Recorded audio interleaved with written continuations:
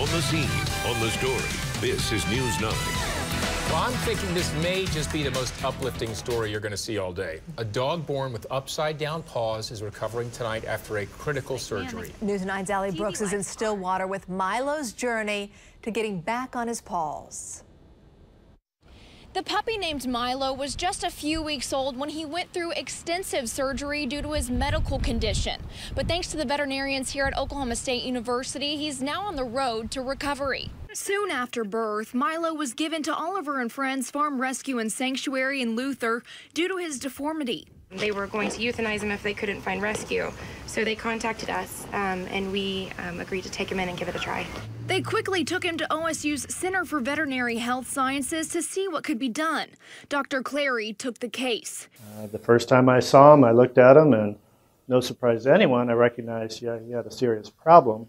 Fortunately, it was a problem that I've seen before. I've seen 2 other puppies with this problem in the 27 years that I've been doing surgery.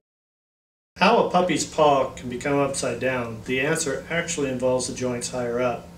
The problem begins with a dislocation of the elbow joint.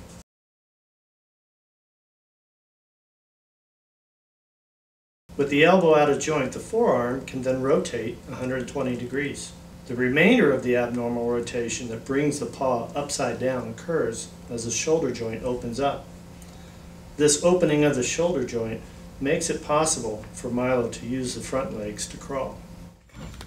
Come here. There we go. Come on. Good boy.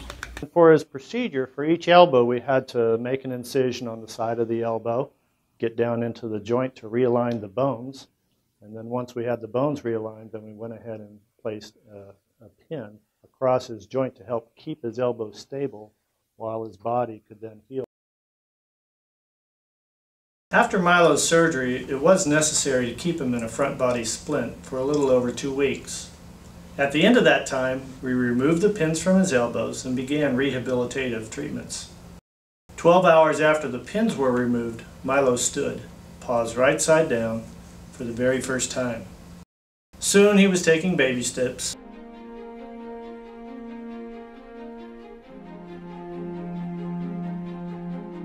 While in the hospital, Milo received rehabilitative treatments under the direction of Dr. Cara Blake, a board-certified surgeon and certified canine rehabilitation therapist.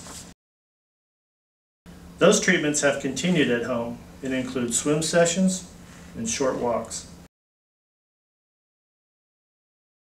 Before Milo's bandages were even off, he became an international celebrity as his story found its way into the mainstream media that included virtually all the major outlets, including the Associated Press.